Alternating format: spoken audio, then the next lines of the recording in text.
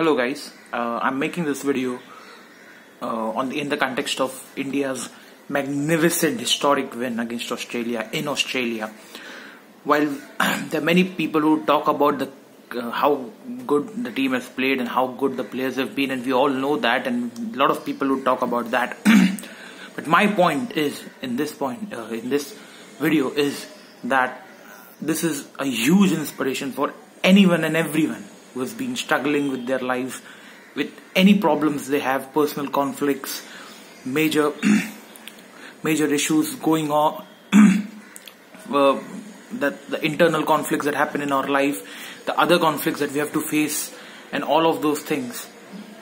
A team that got all out on 36, and I just saw the tweet that Sachin Tendulkar made now, and that was my exact feeling when I was watching the match, and I was so exuberant, I was so excited. It was because of the fact that this game just doesn't represent a sport. It represents life. Test cricket in general represents life. It's that important, and it's that hard. It really tests everything. I mean, everyone has been using a few words we all know: resilience, grit, determination, character is one word that people have been using again and again and again. In context of how this team has played, but I really believe that this is what you require as a person to succeed in life, or forget succeed, the definition of succeed, to survive in life. Sometimes this is what you require to survive in life, and this is a huge inspiration for everyone. I feel, for me personally, and for everyone who has been struggling with their own issues and been struggling about things that have been happening around all over the world. In the 2020 has been such a disastrous year. And we all have been hoping that, what is the world up to? What are we up to? And our whole future looks very difficult. But I think this test series win, it might just be a test series win. It's just a sport that people play, that just 8 or 9 countries in the world play. Why is it that important? People would say, but it is important. It gives a lot of, it really gives a lot of inspiration to people to dream and to go out there and win your dreams and to live your dreams and to get better at things that you suffer, that you struggle.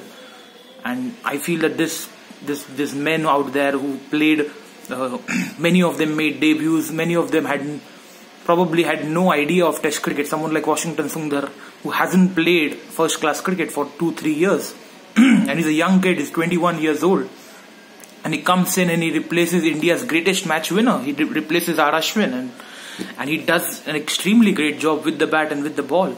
Someone like Shardul Thakur, who has been written off for a long time, he hasn't performed that well in ODIs, and his self-confidence wouldn't have been that great coming into this tour, but he bowled extremely well, he batted well once. And this is such a huge inspiration. The big man, the most important man, Rishabh Pant, we all have been writing him off all the time, but what kind of a personality is that?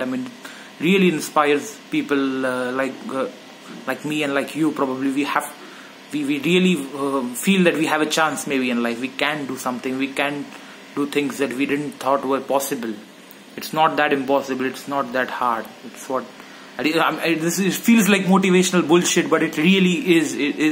It means something. When you see impossible things happening, you really feel motivated by it. That's how I feel about this whole thing, and I feel hopeful about our future. I feel hopeful about my own personal future, and I feel hopeful about this world's future. Just looking at a test series, that's how beautiful this game is. Signing off.